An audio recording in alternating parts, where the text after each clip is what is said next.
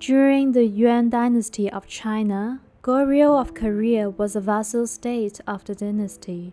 As tribute, Korea had to provide beautiful teenage girls to the Yuan Mongol emperor on a regular basis. Among them, one eventually became the Empress of China. She was Empress Ki. Empress Ki was born into a family of a low-ranking official in Korea in 1315. In 1320s, at 18 years old, she was sent to China as a female tribute. She was presented to the Mongol emperor as a tea maid. Initially, she was assigned to be responsible for the emperor's tea. It was said that Empress Ki was beautiful and talented in art. She quickly attracted the attention of the emperor. They often discussed about painting and poetry. The emperor adored her and made her one of his consorts in 1333. However, this made the current empress, Empress Dynasty, very jealous. She was worried that the beautiful Empress Ki would soon become the emperor's favorite. Legend said the empress often tortured and beat her. Not soon afterwards, Empress Dynasty's brother plotted a rebellion, but he failed. The empress tried to defend her brother, but unfortunately she was implicated and was executed in 1335. After her death, the emperor planned to make Empress Ki his new empress. However, it was opposed by the minister. The minister successfully persuaded the emperor to marry another Mongol girl, Bayang Hudu, who was only 13 years old. She then became the new empress. People described the new empress as frugal. In 1339, Empress Ki gave birth to a son. The emperor was excited and wanted to raise her status. Therefore, the year after, he named her the second empress. It was unprecedented because only Mongol girls could be the empress, so it was opposed by the minister. Later, the emperor began to worry about the increasing power of the minister, so he was removed from power.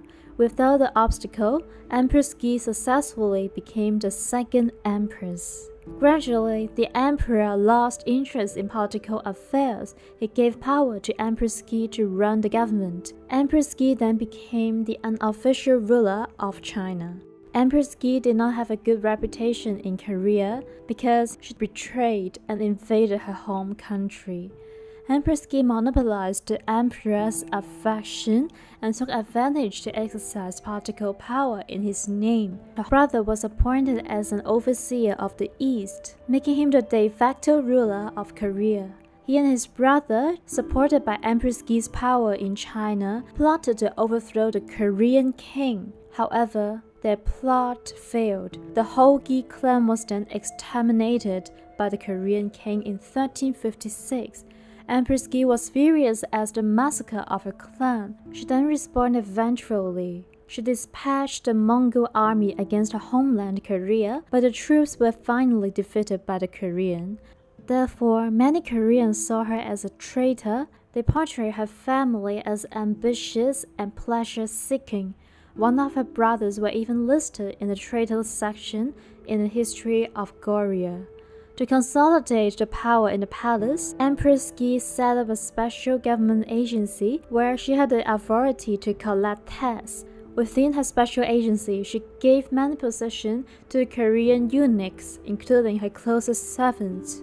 At the same time, Empress Ki contributed a lot to charity works. In 1358, when famine and disease were widespread in the capital city, Empress Ki ordered to distribute porridge to the people. She also ordered to bury the bodies. Therefore, she acquired a good reputation. In 1363, the son of Empress Ki was appointed as the crown prince. Later, Empress Ki plotted with her son to force the emperor to vacate the throne. However, they did not succeed as the Mongol army opposed against her. In 1365, Empress Bayang died. Empress Ki then became the official empress of China. But just 3 years later, the Yuan dynasty was attacked by the Han Chinese rebels led by Zhu. They successfully seized power and founded the Ming dynasty. The Mongol imperial family, including the emperor, Empress Ki, and the crown prince, fled to the north, where they established northern Yuan, which lasted only 20 years. The emperor died soon afterwards. Their son succeeded the throne as the emperor. It was unclear if Empress Ki ever became the Empress Dowager. Her death remained a mystery.